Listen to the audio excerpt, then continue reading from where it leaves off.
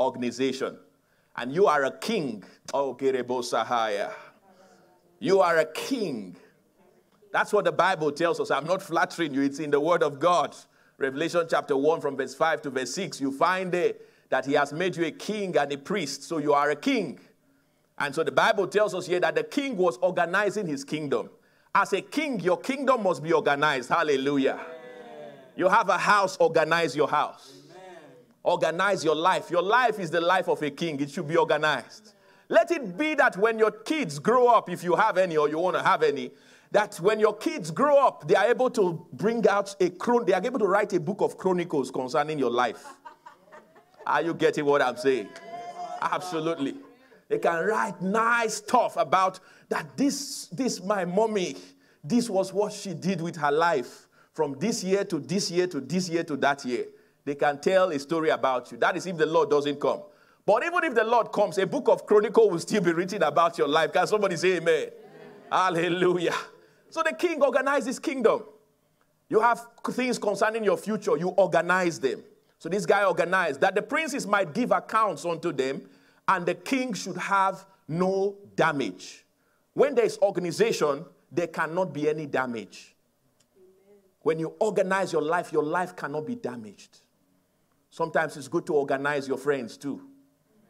Even on social media, you can organize them. The ones that have been sending you abusive messages, you have a right to unfriend them as fast as you can. Now, I didn't tell you what to do. Okay, glory to God. They say Australians don't like being told what to do, right? You can unfriend people. You can readjust your life and decide, I want to be around the right set of people. I want to make sure that it's those people who send me beautiful things concerning my life. Those people who are concerned about me are the ones I want to have always around me. Those people who are full of love.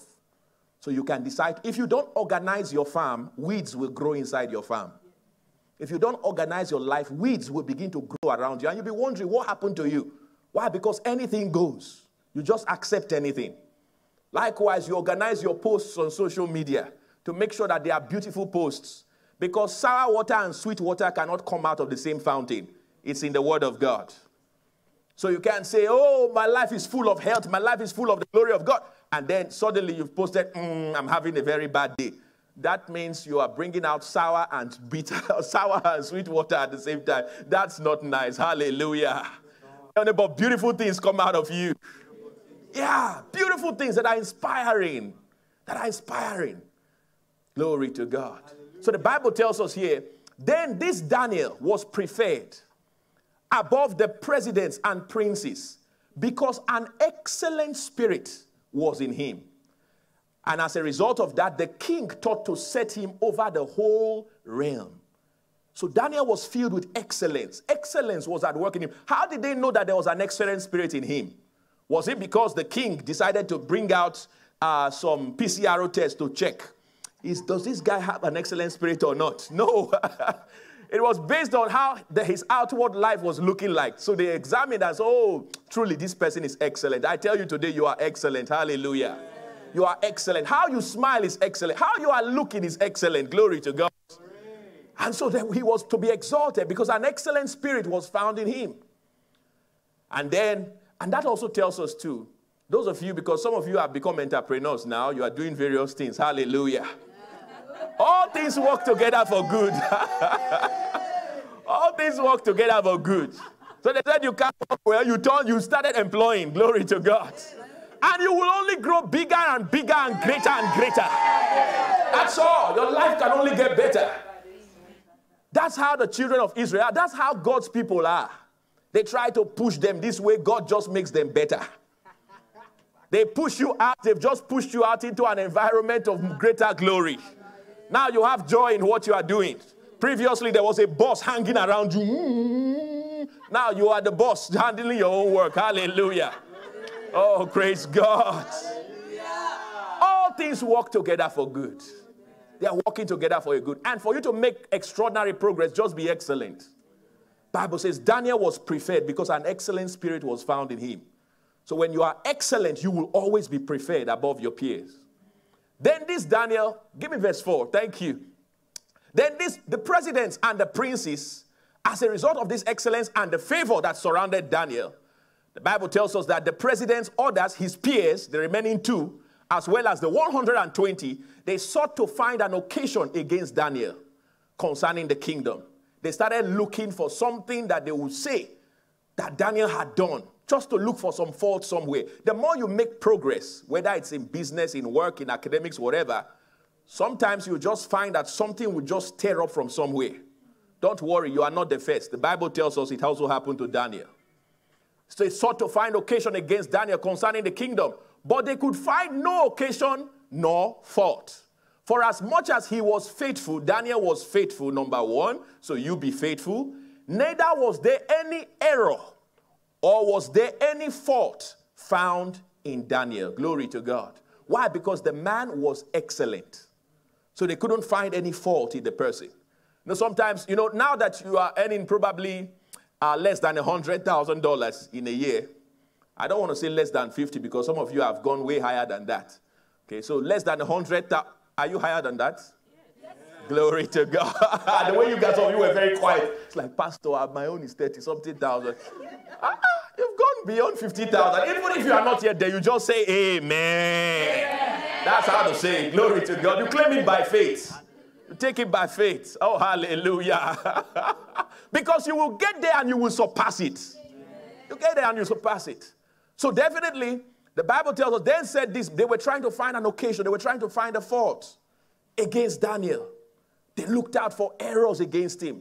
And so by the time you are earning 50,000, 60, 70, 80, 90,000, the tax man may not come.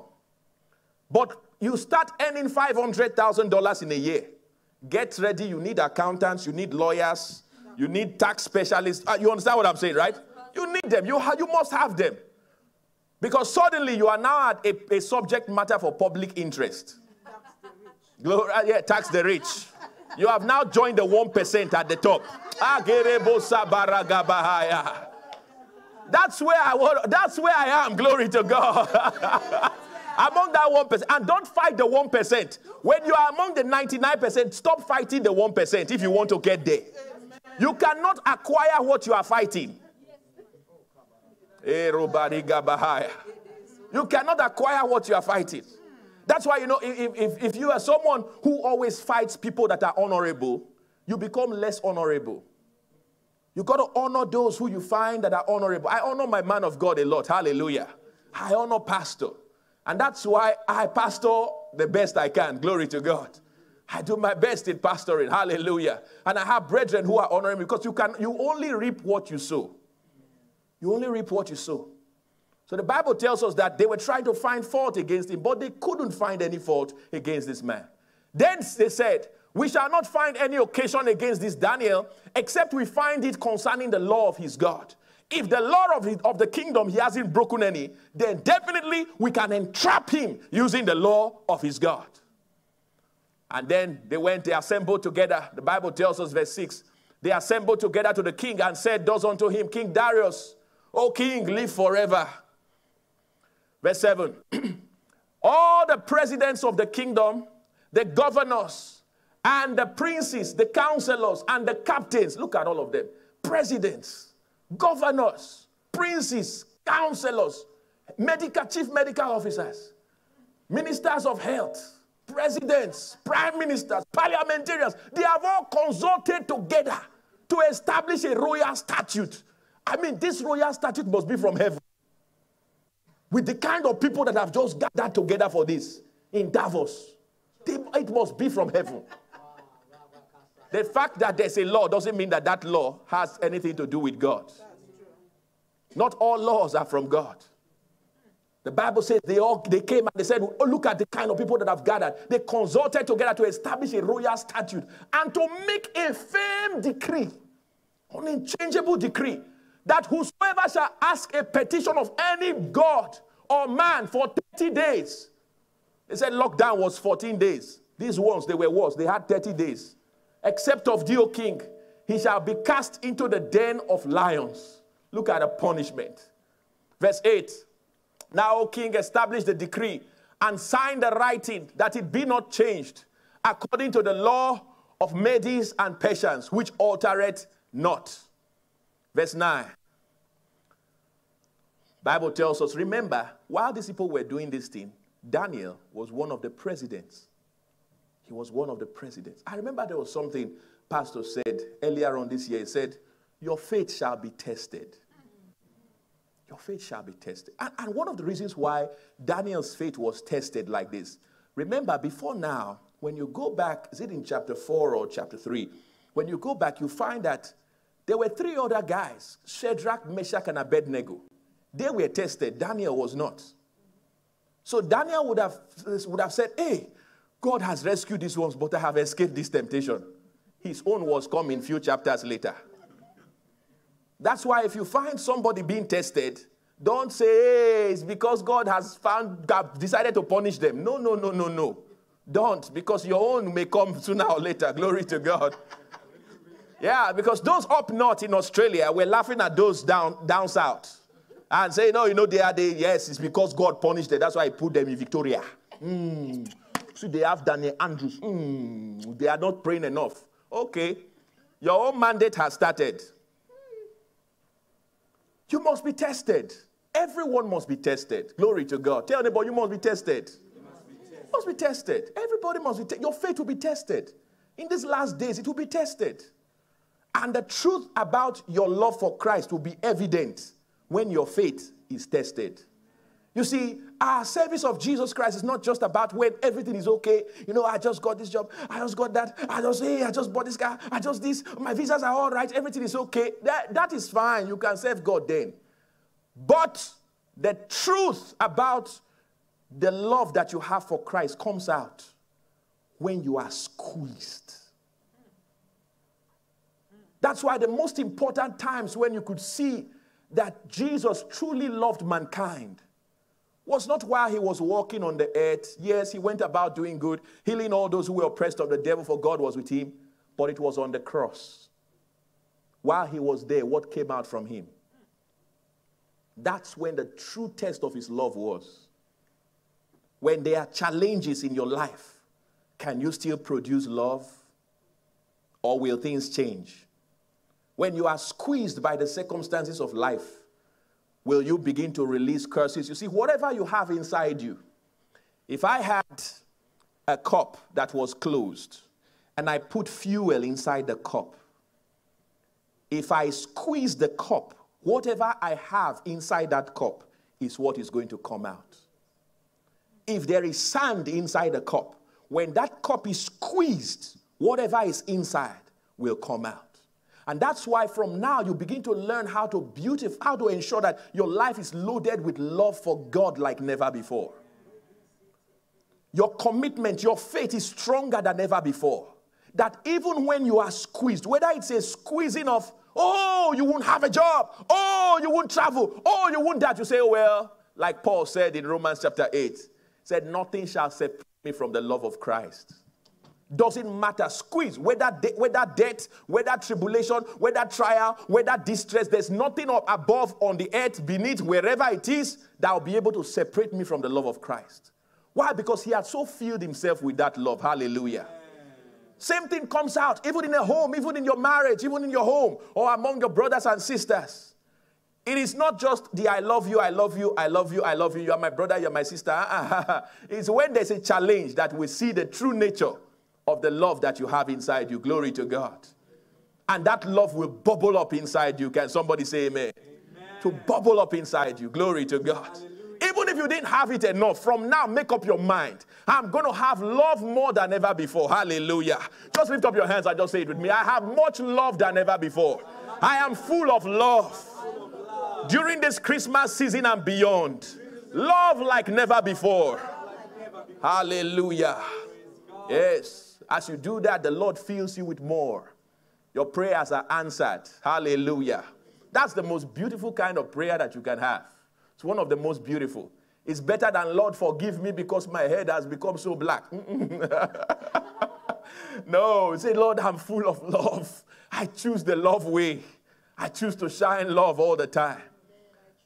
The Bible tells us, wherefore, King Darius, verse 9, signed the writing and the decree. Even though Daniel was in such a privileged position, still they signed this thing against Daniel. Look at verse 10. That's where I'm taking you to. Now, when Daniel knew that the writing was signed, it was signed. He didn't go and start crying. The Bible didn't tell us he went and started jumping up and down saying, God, why did you allow this to happen? God, why did you allow? No. Look at what he did. When he knew that the writing was signed, he went straight into his house. And his windows being open in his chamber towards Jerusalem. In other words, he faced, there was something remarkable about Jerusalem, not because it was Jerusalem, but because there was a temple in Jerusalem. So his eyes were focused on the house of God. He kept his eyes toward the Lord. The Bible says he opened his windows, being in his bedchamber toward Jerusalem, and he kneeled upon his knees 3 times a day. They said, don't pray. The guy went back and he went and continued his prayers. And he prayed. And guess what? In a month of Thanksgiving, he gave thanks before his God. Hallelujah. He gave thanks before his God. And he did this as he had done before time, as he did before time. In other words, this wasn't just a one-off. He wasn't doing this because the circumstances were tough. He wasn't thinking about how to pray to God just because there are challenges. No. The Bible tells us that this was what he was doing before now. This was his habit. Hallelujah. Maintaining your relationship, an excellent relationship with God is your habit. Can somebody say amen? It's your habit. And so even though there was a big challenge on the ground, he turned his eyes towards Jerusalem. Glory to God. Hallelujah. So in the midst of challenges, you are still going to be giving thanks. Glory to God. Someone said, I lost my job. I lost my job. I don't have a Thanksgiving offering. Okay, offer your shoe. Yes. I lost everything. I don't have a Thanksgiving weather. Offer your car. I don't have a Thanksgiving offering. Well, offer your house. Glory to God. Did I ask for too much? Hallelujah. I'm not even the one asking. Glory to God. So house owners, please make sure you keep coming to church. Hallelujah. You know, somebody say, hey, one day Pastor Tony may just ask me for my house key. I better watch how I go to church. Even if I go, I will not sit on the front seat. If you are a house owner, the front seat belongs to you. Glory to God. Not only the front seat, even the pulpit belongs to you. Hallelujah. So we keep thanking God, regardless of the situation. We keep thanking God like Daniel. It was a tough situation, but still he kept his eyes towards the Lord. And he prayed as he did before. And last week I told you something. I said, when it comes to appreciating things or appreciating people, there are 4 sets I listed out for you. I said, number 1, you appreciate who? God. That's number 1. And then I said, number 2, you appreciate those who are in the house of God, those who are with you in the house of God. And this order is so important. I know while I was talking on Sunday, after I left, the Holy Spirit was showing me and said, some people were wondering, no, my family first. After all, I was born into a family first before I then got born again into this. Those in the house of God come next, before your biological family, both nuclear and extended. And I remember I mentioned to you, I told you, because these people who you find in the house of God, these are the ones you are going to spend eternity with. These are your true family. And I'll show you from the scripture how Jesus saw it, so that you can know I'm not just talking from my brains. When I tell you these things, I'm telling you something that is biblical, not something that is anti-biblical. All right? So I'm telling you exactly how God sees it. First and foremost, you appreciate him. That's why when Jesus taught them how to pray, he said, Our Father, who art in heaven, what? Hallowed be thy name. In other words, appreciating God, extolling God, blessing God, thanking him. And then after him, before other things followed. All right? Likewise, too, when it comes to appreciating people, you appreciate those you find in the house of God. These are the ones you have not just a lifetime relationship with, but an eternal relationship with them. Because when we check out from this earth, as we all will, glory to God, I know many people don't like hearing that because they want to just remain here all the days of their lives. But the truth is that we must check out from this earth. Glory to God. Either we check out before the rapture or we check out during the rapture. And we will not miss the rapture. Can somebody say amen? You won't tell someone around you, you won't miss the rapture. Did the person smile back at you or the person just kept a stone face? That stony face can make you to be... That stony face can make you to miss the first flight. And our man of God has warned us, don't wait for second flight. Because between the first and the second flight, what will happen? You don't want to be here. The kind of lockdowns you will see by then. Double mandates. You don't want to be a part of that. Glory to God. First flight, that is where we are looking at first, number one. In fact, I will be at the very front of the plane. The very